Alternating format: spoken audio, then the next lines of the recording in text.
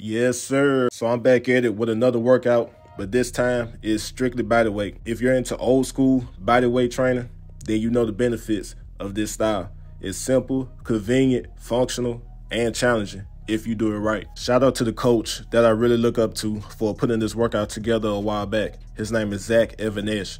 If you've been in the YouTube streets for over a decade and you followed a lot of fitness coaches, then you'll know who Zach Evanesh is.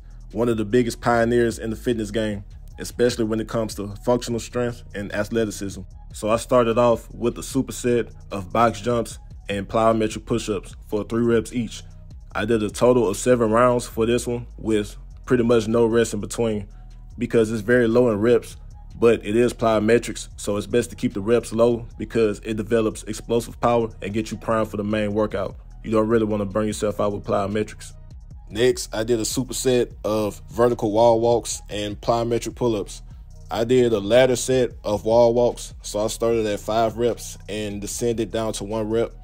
And honestly, this was pretty damn tough because it's a true test of strength and endurance in the upper body as well as core strength. And the setup is pretty simple. Of course, you just get in the push-up position, walk your hands back to the wall until you're in the handstand position.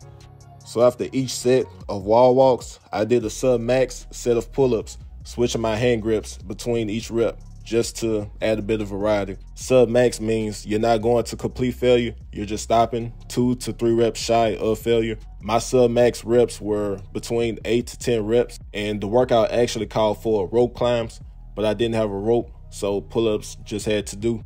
So this was a superset of weighted dips and weighted bodyweight rows. The rep ranges between these two were between 8 to 10.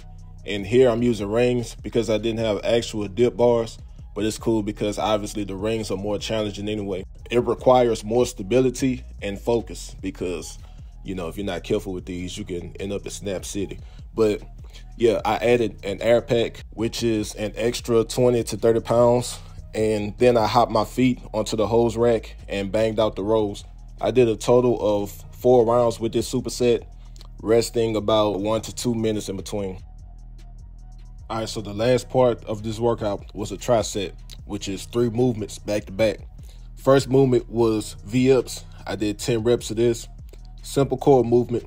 It's also good for recovery, get the blood flowing, you know, working the full midsection of your abs. The second movement was weighted walking lunges for 15 reps each leg. The total is 30 reps, of course.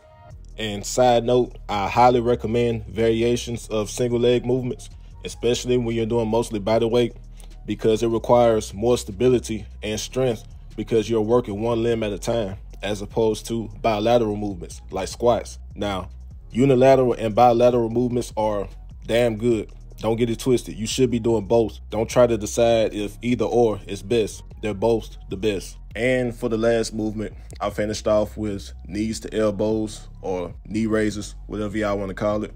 I did 10 reps of this. And of course, I kept the air pack on just to make it more challenging on the grip and upper body. Overall, it was 3 sets for this tricep. And that was pretty much the end of the workout. Good, solid session with emphasis on strength, power, and endurance throughout the whole body. And that's just what I like. I don't really care for bro splits or upper and lower body days. I like to work the body as a whole unit because if you're training for performance, whether you're a sport athlete or a tactical athlete, your full body will work as a unit to get the job done. And that's just what this workout did. So thank you to Coach Zach for this session. I highly recommend every human to go back to the basics and master their own body weight. It doesn't have to be your main source of training, but I highly encourage people to be strong and capable with handling their own body weight. There's a quote from Josh Bryant, another great coach, by the way, author of Jailhouse Strong. He stated, anything outside of your body weight is a luxury. And thankfully, everyone will have access to this luxury for the rest of their lives. Get it done. Thank you for watching. If you try to work out, let me know what you think in the comments below.